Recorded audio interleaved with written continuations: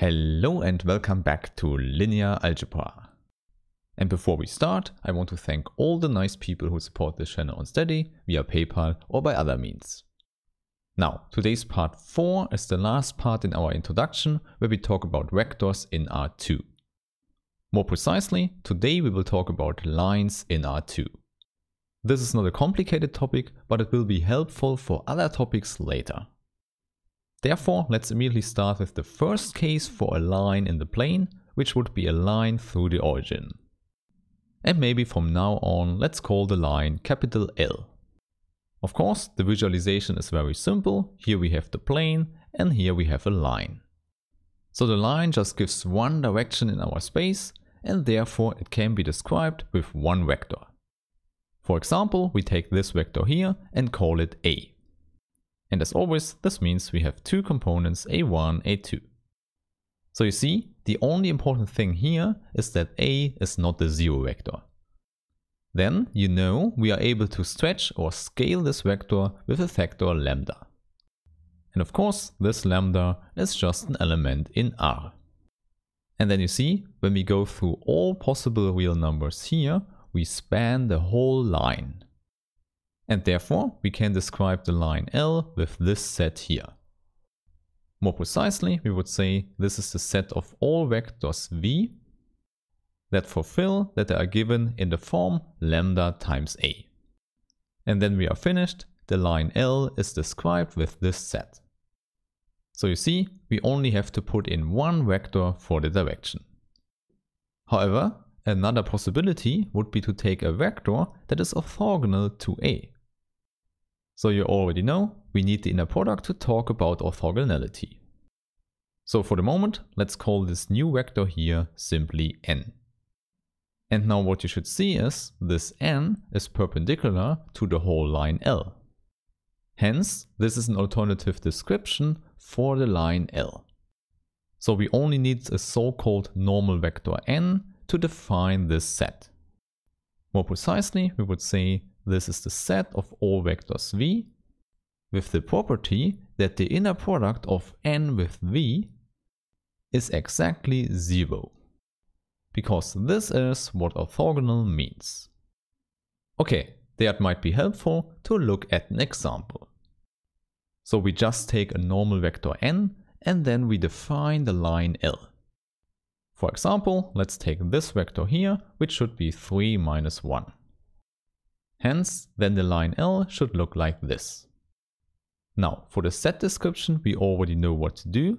We write down L as V in R2 with the property that 3 minus 1 with V in the inner product is equal to 0. Okay, so maybe you are used to the variables x and y for the coordinates. Therefore, instead of V, we could also write x, y. And then we can just simplify the inner product on the right hand side. So don't forget, this is the standard inner product, so we multiply 3 with x and minus 1 with y and then add them. Hence we can write the equation as y is equal to 3x.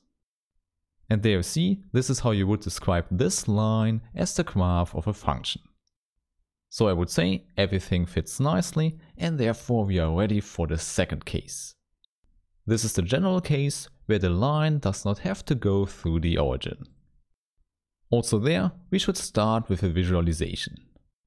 So here we have the plane again and maybe one line here. And now you could say this line is translated from the origin to this point here. Then this translation is given by a vector p. This shouldn't be a problem for us because we know the vector addition. More concretely, this means when we take another point here on the line and describe this with a vector v, then we know when we form the vector addition of minus p plus v, we have a vector in the direction of the line. So don't forget, this here represents the vector v minus p. And you see, no matter which point v we choose on the line, this vector always shows in the direction of the line L. And therefore, we can do the same thing as before and use a normal vector. Then this vector v minus p is always orthogonal to the normal vector n. Okay, then let's write this down. L is the set of all vectors v in R2 with the property that the inner product of n with v minus p is 0. So you should see the only thing we have to put in here is a normal vector n and the vector p. And then these two vectors describe the whole line. However, as before, we can simplify this even more and maybe we use x and y again. So we have the set of all points x and y in R2. And then when we simplify the inner product, we have n1 times x plus n2 times y is equal to a constant we can call delta. And now this constant delta is just the inner product n with p. We say it's a constant because it does not depend on the numbers x and y, it's just a number that comes from the line L. So in summary, you should see with only three numbers n1, n2 and delta, we can describe a whole line L in the plane. And indeed, this is not so surprising when we look at an example again. So maybe as before, we can build the connection to the graph of a function again. So in the case like this, you could say this is simply y is equal to 2x plus 5. Now of course, as before, we should write this as a set L again. So L is equal to the set of all points x and y with this property here. And now you should see this here can be written in the same form as before. So for example, just bring 2x to the other side. So we have minus 2x plus y is equal to 5. Which then means n1 is minus 2, n2 is 1 and our delta is 5.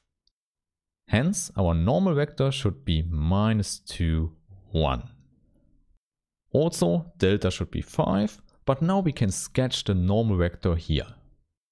So when we put it on a line, it should roughly look like this. Okay, there we have it. Now I would say you know how to use normal vectors to describe lines in the plane. Moreover, I would say we are ready to talk about higher dimensional spaces now. And this is what we will do in the next video.